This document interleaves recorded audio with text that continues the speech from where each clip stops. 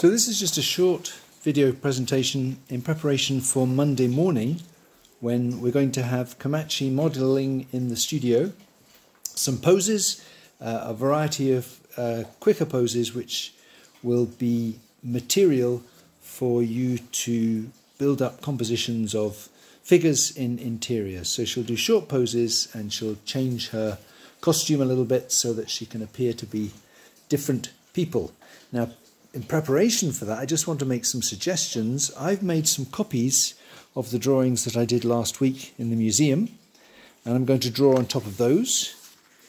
The ones on white paper with the line, and then I made some copies of my charcoal and chalk drawings as well. So when Komachi is striking poses in the studio, I'm going to put that on Zoom.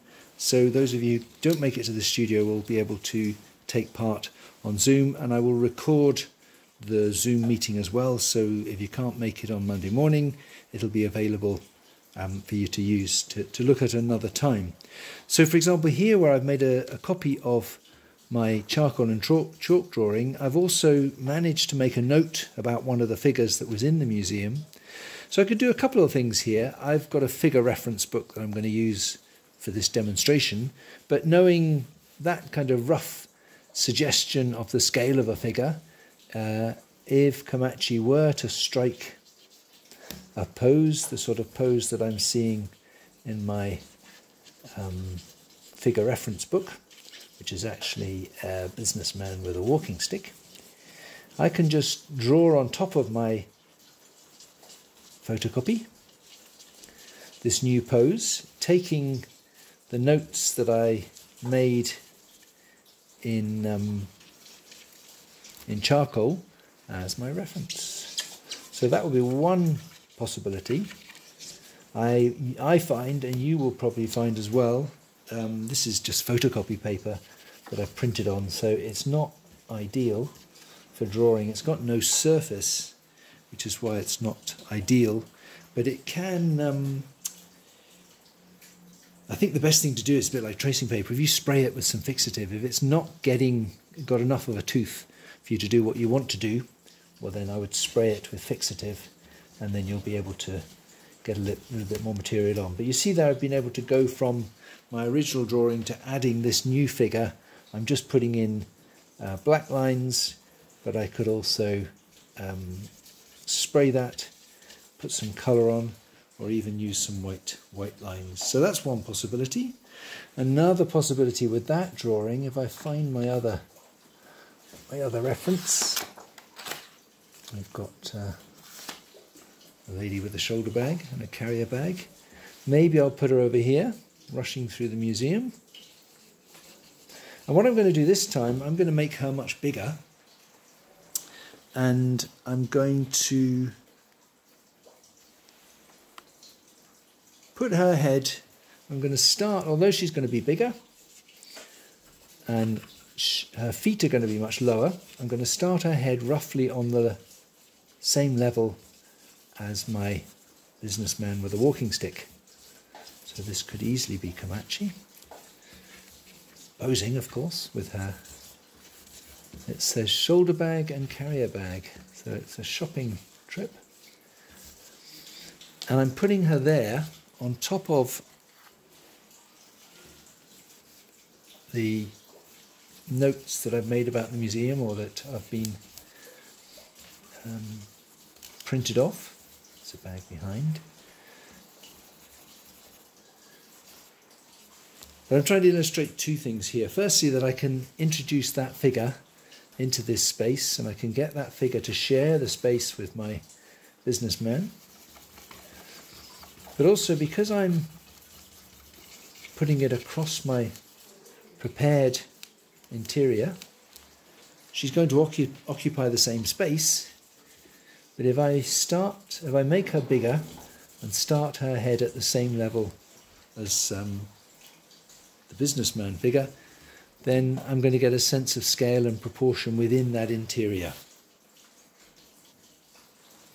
Got some other material, got a little bit of compressed charcoal or Conte, which might make more of an impact on the on the smooth photocopy paper, and I've also got some white chalk. So maybe the notes I'd made about the interior of the museum can be a bit developed, can be developed as a negative shape, and I might even get something onto her. So I think that illustrates reasonably well one of the things I've got in mind for you, that you can copy your drawings and then have them as starting points. So they're interiors that you can then superimpose some figures onto.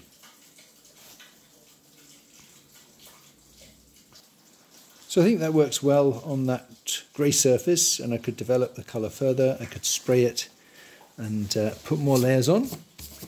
But the starting point would be, of course, Komachi's poses and seeing how they work in relation to the setting.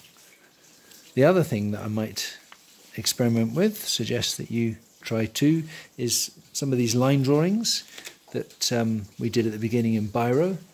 So again, this is a photocopy. So I've got my walking businessman. I'm not sure about this book, this figure reference book that was such a success for Jack Vetriano, because they've got the oddest characters.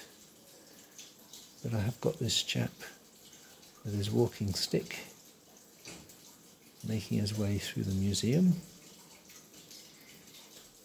And I suppose because I've started with Biro, I really ought to carry on. But again, if I want to do something more with figures in this space, I think there's no harm in starting with the head and drawing larger, but having the heads at the same level, but the feet inevitably much lower, because I'm drawing a taller person. And although when you take this approach you don't quite know how things are going to turn out, especially not if you use the Biro, so you've got a nice kind of decisive effect, that I think is one of the best ways of generating some interesting compositions. So I've got some basic principles that I'm going to start with. I'm going to do a line drawing and I'm going to keep the heads at the same level. But other than that, it's got to be a little bit of a process of discovery. And I think just to make things a little bit clearer, I'm going to lightly hatch that figure in. I've made him a little bit short, so it might be better if he was slightly longer. Anyway, so that might be something as well. If you've got some Biro drawings, you might introduce some of Komachi's poses into those spaces, again working with heads at the same level. And of course, if I fill him in a bit, then I might decide where's the light coming from the left, so perhaps I can just guess some shadows, and that will always make the figures land a little bit more. And I could even see if there's a few other spaces that I should introduce tone, some simple hatching to. So the last thing you might consider trying, which some people were doing at the museum last week, is beginning with the figures. So don't work with an interior. Have Komachi strike her pose. Here she goes again as a businessman with a walking stick. And try and create scale, well, try and use scale to create space. So we'll have a big chap there.